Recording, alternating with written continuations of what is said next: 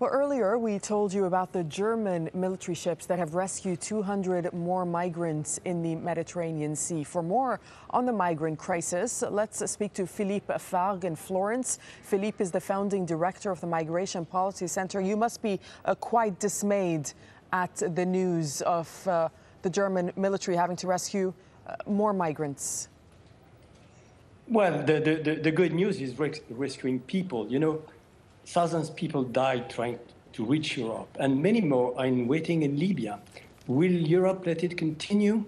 And it's good to know that now a clear no came from Brussels. Two options are on the table. One is preventing the crossing by destroying the boats on the Libyan coast, and the other one is making the crossing safe by intercepting the boats at sea as close as possible to the Libyan shore.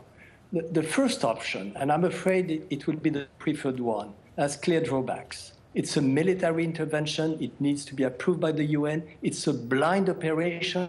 What boats are you going to destroy? The fishermen's boat in Libya? And what is more important, I think, it leaves the migrant and refugees in Libya at the mercy of militias with no prospect for international protection. So it's a wrong option. The second option amounts to creating safe corridors between Libya and Europe. And the problem is, what will you do with the migrants once they are on board on an EU vessel? You have to bring them to the EU, but is the European Union ready to do this? But that is the question, Philippe, that is being asked. That is the question that is being asked and, in fact, debated among EU countries themselves. What do you expect to see in the new EU agenda on migration that is going to be published later this week? I expect that search and rescue at sea will continue, will be extended, and will go until, I think, the Libyan international waters.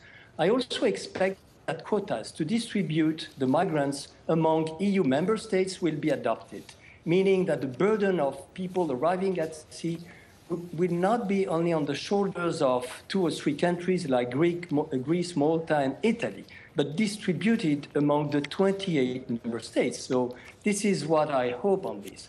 I also hope that new channels for safe asylum will be opened.